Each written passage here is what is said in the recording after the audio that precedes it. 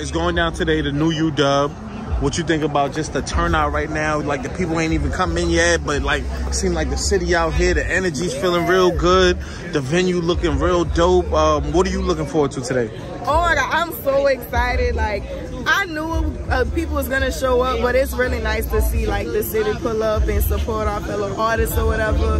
Like, people, and everybody's not even here yet. There's so many people that I know that's gonna be here that still haven't arrived. So we really about to turn this bitch up. I can't wait to see all my people battle. Stupid little bitch.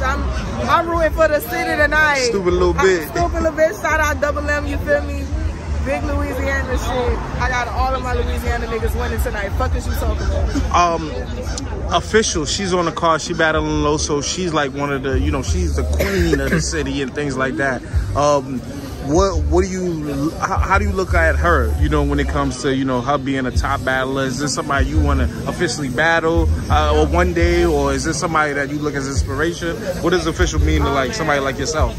Official is so dope to me, dog. And it's like, when I watched the documentary on her the other day, I forgot the YouTube channel that it's on, but there was a documentary made on O, and it's like, just seeing her story and everything is like, how could you not fuck with her? Like, so she really is somebody that I could look up to. Like, why not? Like, you are the GOAT of the city, so. And not just the city, she's like a female battle rapper, being for real. Real talk. Like, top 5, top, you know what I mean? Like, right, like, she's really one of them. Like, I'd love to battle her like one day, because I mean, it's something that in the city, it have to be at home though. Like, I can't see myself doing that battle anywhere else. It would really have to be at home. Dope. New Orleans deserves that, you know. You feel like you next up as far as in the city though, when it comes to this female shit?